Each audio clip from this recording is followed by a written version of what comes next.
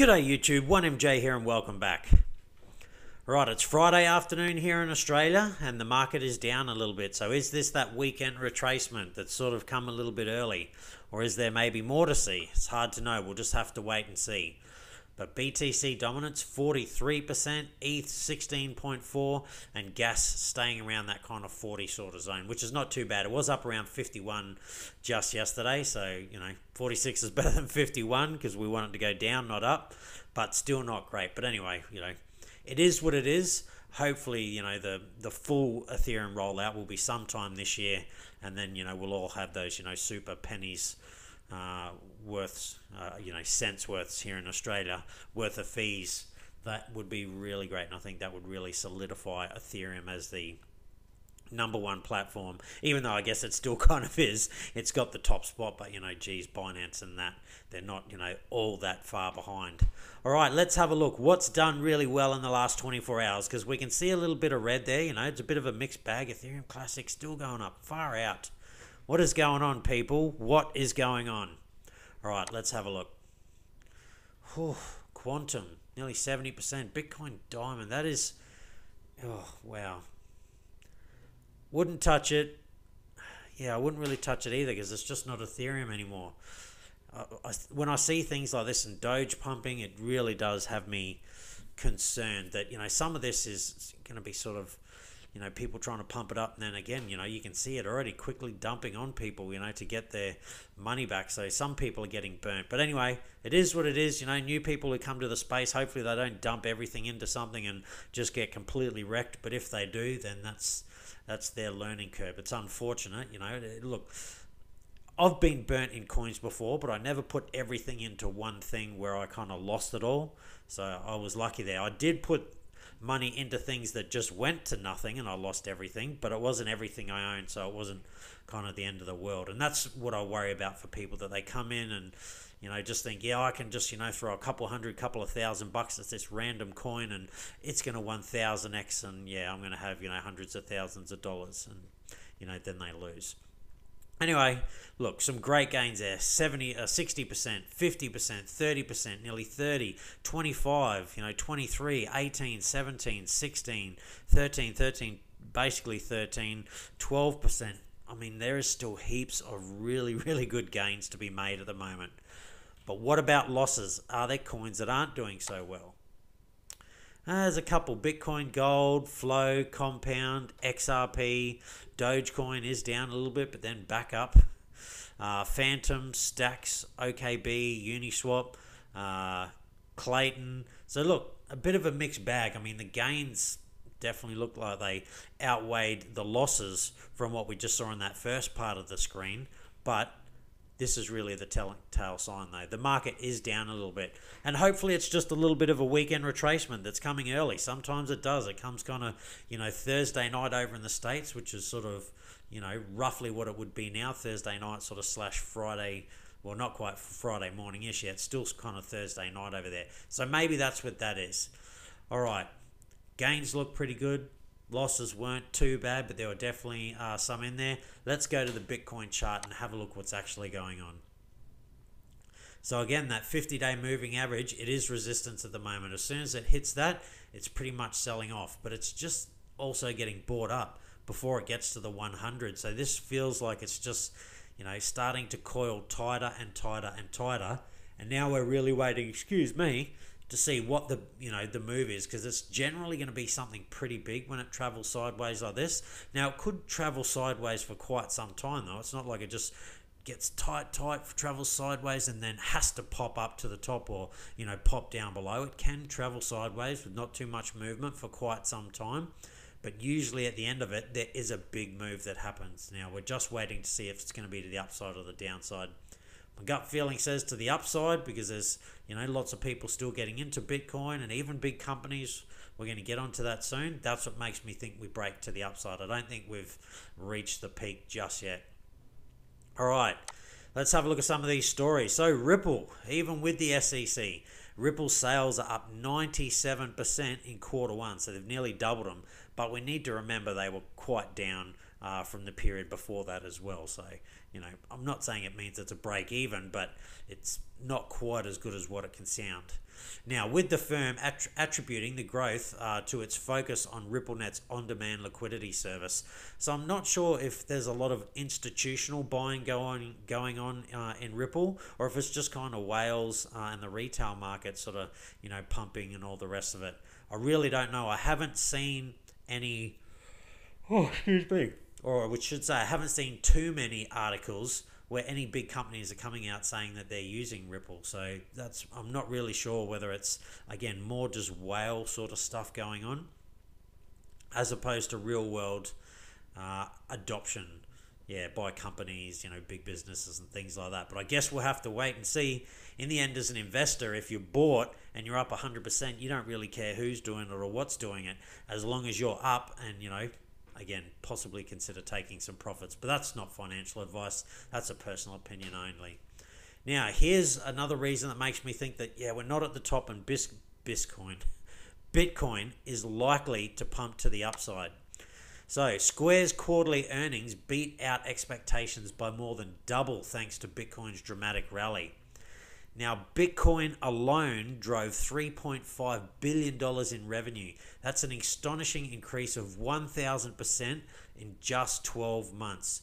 Good Lord. Now, Bitcoin hasn't gone up 1,000% in 12 months, so please don't get that wrong. But their revenue has gone up 1,000% just from simply getting into Bitcoin and how much it's grown. So we heard from PayPal the other day, their quarter one is up as well. There's going to be tons of other businesses that are going to have things like this going on.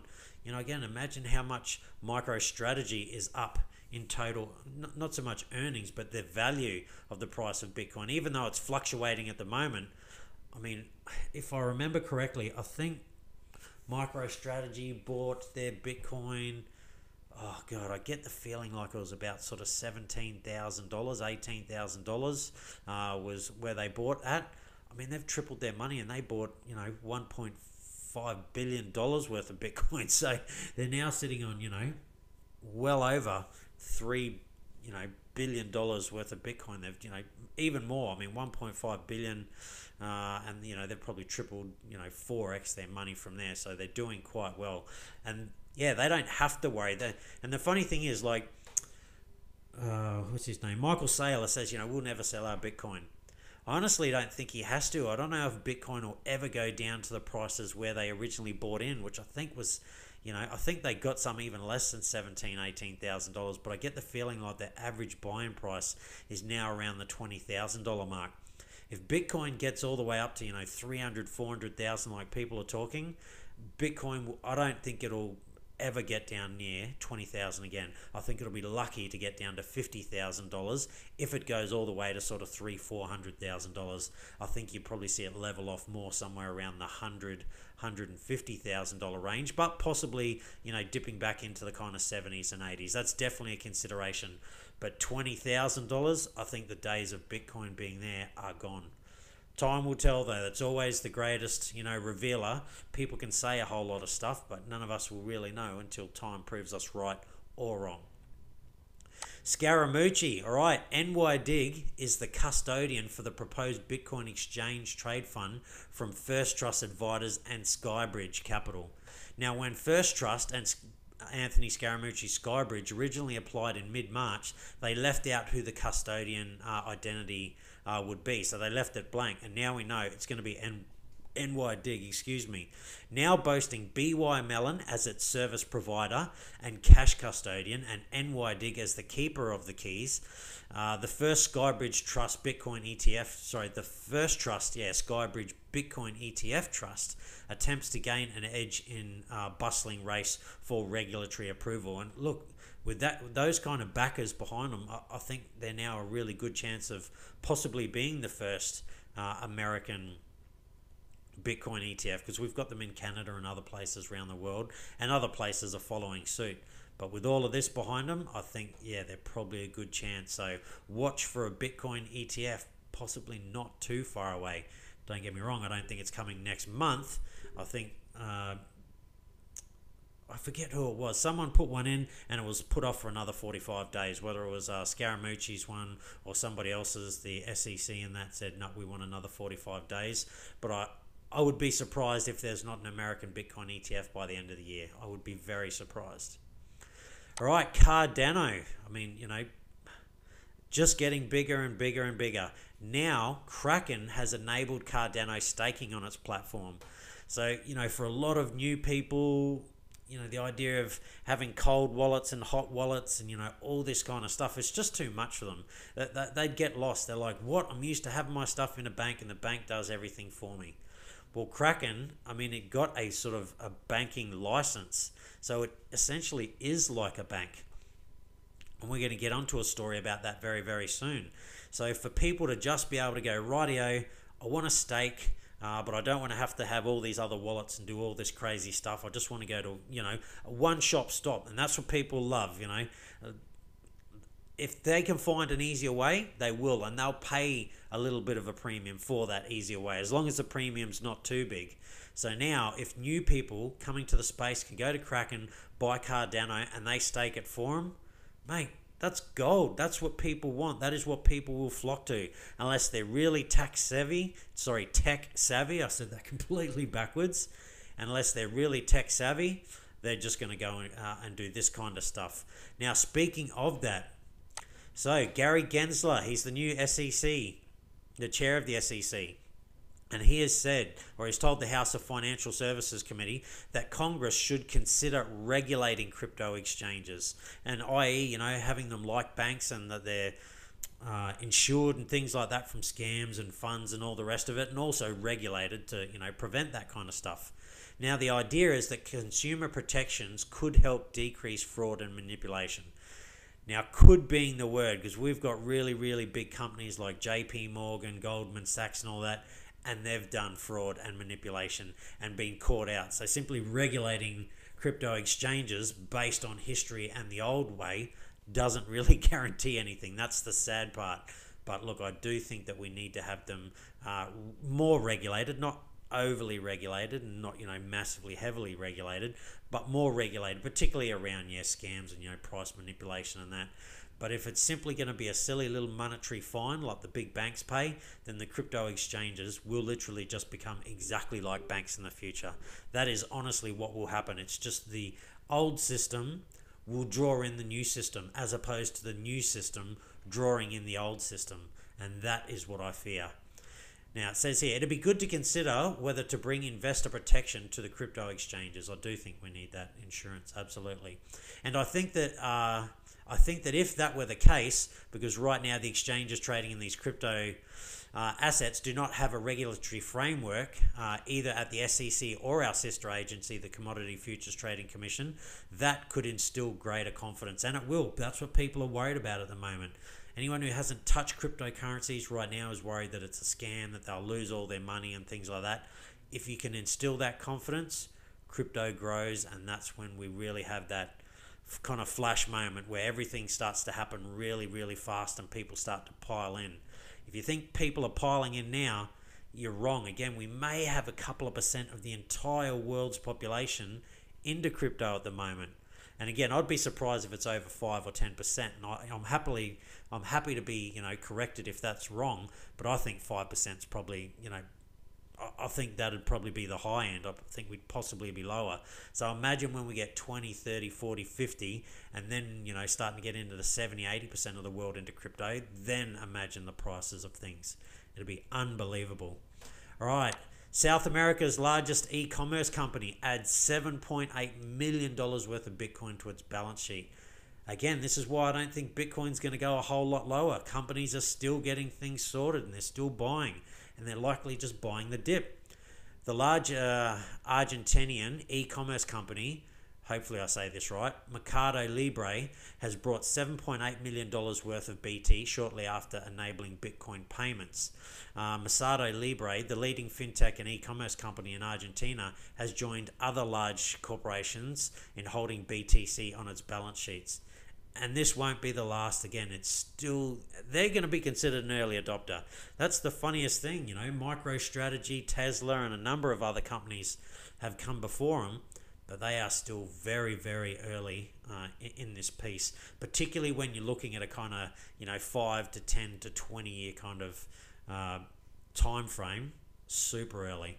Right, last but not least, the Federal Bureau of Investigations is putting up warning signs on Bitcoin ATMs in, I don't know how to say that, county of the US state of Ohio to warn residents not to fall for scams, asking victims to send money to scammers via Bitcoin ATMs. So, again, that's the problem. You go to a Bitcoin ATM to get some money and send it, and you can get scammed right from the ATM. We still have scams coming from normal regular fiat ATMs, so it's not like it's unheard of in that space.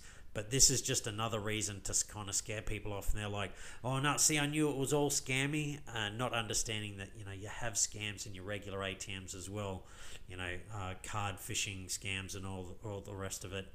So it's not like it's just Bitcoin ATMs. It's other ATMs that have these kind of things going on. But when all you hear is, Bitcoin's a scam, cryptocurrency's a scam, everyone's going to lose their money, and you've never really looked into the space, and you read something like this or hear about something, my first time I'm going to go buy Bitcoin and I get to this Bitcoin ATM and it tells me about all these scams. Well, obviously I'm probably not going to buy it, and that pushes that person away. So this is what we need to look out for and be careful for. This will kind of hold back the space, unfortunately, and is why we do need more regulation.